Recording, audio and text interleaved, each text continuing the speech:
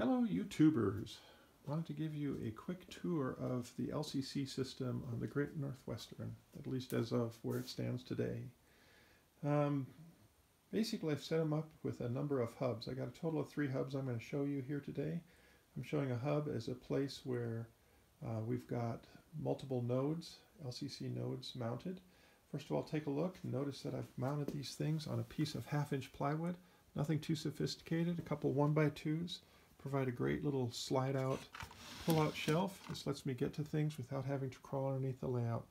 In the past I've mounted electronics directly to the bench work, and I'm finding it's really nice to be able to sit and work on the electronics in a convenient way.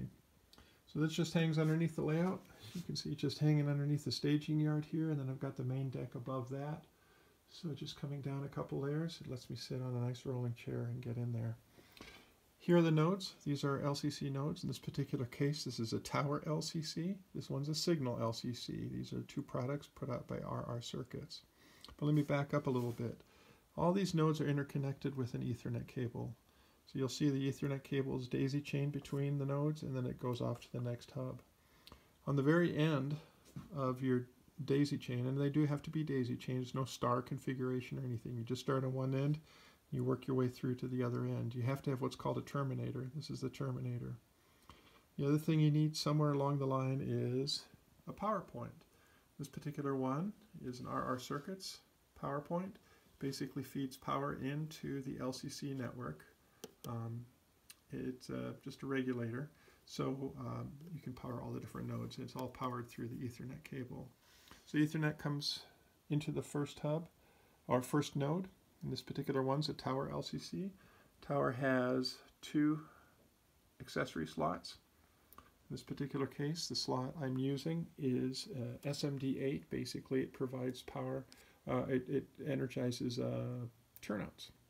So we've got 2 ribbon cables coming off of it, and they power the turnouts. These are stall motor devices. You can see the cable comes up here, comes through the bench work, and then I just simply have them going to the various stall motor drives coming out of my staging yard. You can see in the background there the second ribbon cable. And these are all originating straight from this tower LCC right here. I'm going to get into it a little bit here. This is the power for the SMD8s, and I'll show a little bit more on that and as we go to one of the other nodes. The other node here that I have is a signal LCC. In this particular case, I'm taking in signals on detection through CTs, current transformers, and they just go directly into the board through this BOD8. BOD8, that's the card that's being used there. For detection, I'm bringing all of my block cables. Every block I'm bringing a wire back, and I understand that you could do this detection underneath the layout, but I wanted to do it again. I want to keep it convenient. So I bring all my cabling back to some terminal blocks here. These are the feeders coming from the main breakers, and then I've got feeders going to the individual blocks out on the layout. For each one of the feeders then that I pull out, I have a current transformer, a CT. These are also supplied by RR-CirKits. It basically detects current by the induction of that current going through a coil. The signals, I'm just using Ethernet cable, just cut short, and you bring it right back into your BOD8s. Real simple. On this side, more CTs, all coming into the BOD8s. These particular ones are detecting progress through my helix. To connect, by the way, on the stall motor drives, I have these connectors here. These are provided also by RR-CirKits, and the ribbon cable you can buy as a spool. Real easy to use. You just slip the ribbon cable through this opening, clamp down on it, and then you can and you'll have your cable. I'll show more of that in a bit. Okay, so this is one of my nodes. Those are the major components. You've got the power point, you've got cables jumping between them, and the gray cable jumpers over to my next node. Again, it's very similar in construction and design. Here's a package of those CTs, current transformers. Plans for my next signal LCC node that's coming in, plus an SMD8. That's going to be for stall motor drives on the main line in this particular case.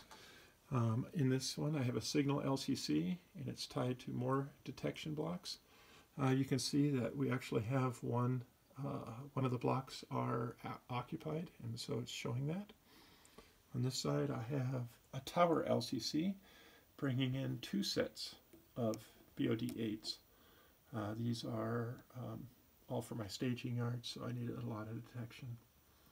Real simple. One of the notes, you don't want to be less than a foot, so I bought some 18-inch jumpers that connect between nodes. You can buy 6-inch Ethernet jumpers, but they're too short for whatever reason. Just something to keep in mind. You want to keep at least a foot, so I went to 18 inches for your jumpers between nodes. And over here you can see huge number of cables, again for my staging yard. We have 27 different blocks coming in there. So we have all of our CTs, current transformers, we have the jumpers going back over to the BOD8s, and of course all the cabling, which ends up going up to the different blocks. I wanted to bring it all to the central point to make it easy to maintain. I'm going to run over here, come along the staging yard. I'll go to our third hub. In this particular case, this is also where our power is fed. A couple more nodes here. Both of these are tower LCCs. You can tell because they have 2 slots for cards. Same as before. This is the gray cable coming from the previous hub. Short jumper, 18-inch jumper. Then the yellow cable will take me over to a power point. Here's another power point. One of the things I learned is that RR-CirKits recommends no more than 30 feet between power points. And I'm right on the edge. I'm about 30 or 35 feet. So just to make it a robust system, I have a power point on this end. And then as you saw before, I have a power point on the other end. While we're here, here's a sample of a connector for connecting the SMD8s. These are the stall motor drives. Basically, you can buy this cable from RR-CirKits and the connector. You just clamp it down. It makes a good solid connection, and that's what you use to tie directly into your SMD8 controller board. On the other end, this cable comes apart very easy to break apart. So you've got 4 different motor drives. Leads 1, 2, 3, 4. The middle 2 are not used. It's actually, I believe it's energized, but I never use it. And then, so this is the first stall motor, 1, 2, 3, 4, 5, 6, and 7 and 8. On the other end are the last 2. So a total of 4 stall motors. They can come off of each one of these ribbon cables. You got two sets of ribbon cables for each SMD8. So this is a total of 8 stall motor drivers. Other things here that I want to highlight. For the stall motor drivers, you don't want to power the stall motor drivers directly from the LCC bus. So you've got a power bus. That's what the power point is for.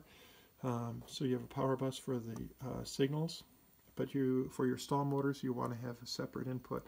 And that's what the RR-CirKits boards are providing right here. You've got an auxiliary input for power that just goes directly to the stall motor power circuits. I've brought these back to a distribution block, a terminal block, and then I have a 12-volt power supply on this side that buses it together.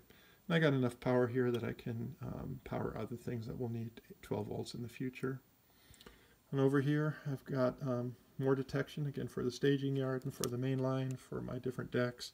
All that's going over into these 2 BOD8s, so a total of 16 detection blocks right over here. One of the things you'll find is that the amount of wiring you can pack into these is actually quite remarkable. So it's more of an issue of how do you manage your wiring than really the capability of the system. It's an incredibly robust system. So zooming back a little bit, I've got a 4X PSX breaker system, 4 of them, basically feeding in on one end, daisy chain them out, and then you've got your different feeders going to different parts of the layout. And like I say, I bring those into these terminal blocks, which then feeds the different blocks on the layout. The last piece I want to show you here today is this purple cable. The purple cable comes out and through the benchwork, jumps over here to the USB interface. Of course, the USB interface is where the computer ties in. I've got a computer in another room, a little section of the room backed off here. That'll be the dispatcher's office. But basically this forms the very end or the last node on this LCC network. Note that there's a terminator on the end of it, denoting that's the end of the system. If I want to expand it, I pull the terminator off and then I daisy chain off to whatever else I want to build out in the future. So there you have it, guided tour of the different pieces of our LCC system. Hope it's been helpful. Really love the system, and I'll continue to share more as I learn more about it. If you have any questions, feel free to post them in the comments section on this video, and I'm more than happy to answer them. Take care. Bye.